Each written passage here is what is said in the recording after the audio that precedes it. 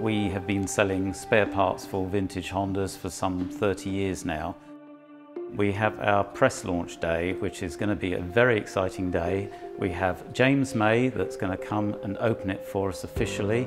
We're going to have Freddie Spencer, 3 times World Championship for Honda. He'll be here as well as a guest. And we're going to have around 30 to 40 journalists coming who they themselves are going to get to ride some of the vintage bikes right back to the early 50s. We're going to provide them with some food and some commentary and many other things happening here tomorrow.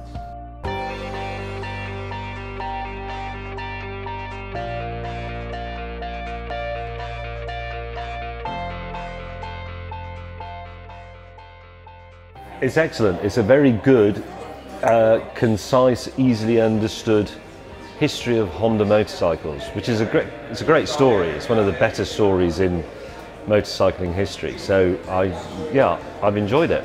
There are a few things in here that used to be mine, like that SS50 was mine, and David said, I need one of those for my museum, and he got me in a slightly weak moment, so I swapped it for something, an exhaust pipe copper washer or something, I don't know.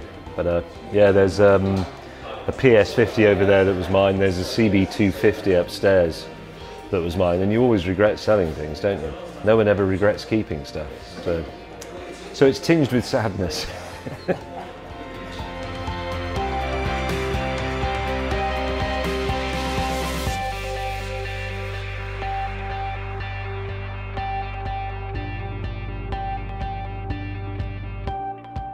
What's so special about this project is it gives opportunity for people that maybe have never seen Hondas like these. There's some in here that I hadn't seen before, and so it's really great that when you share it with the public and they can see the incredible history of Honda. I got invited to Mr. Honda's home and to have lunch with him, and of all the stories that he was going to tell me or could tell me, the one he told me about was starting in his garage.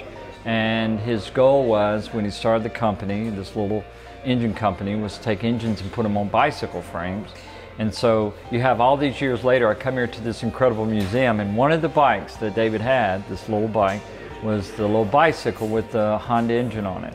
And so, again, one of those memories. And it's through motorcycling that over these 50 years that have given me so many opportunities to meet great people, but have even greater experiences. And so I'm really appreciative of that.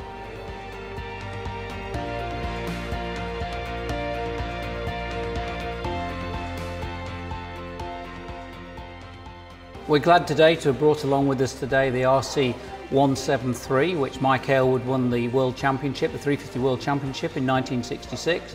We also have the 6-cylinder George Beale replica, the RC174, which we've also brought along here to the event today. And finally, we've got the bike that Joey Dunlop won his last Superbike TT in the Isle of Man, which is the SP1.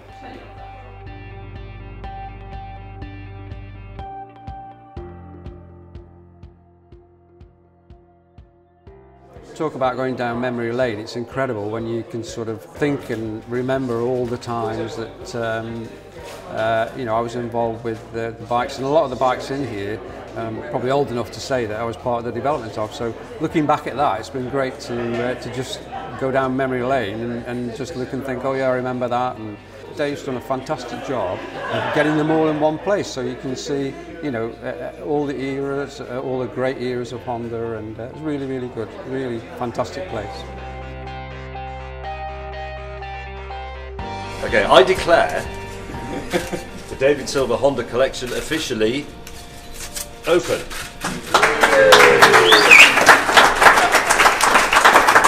Excellent, thank you.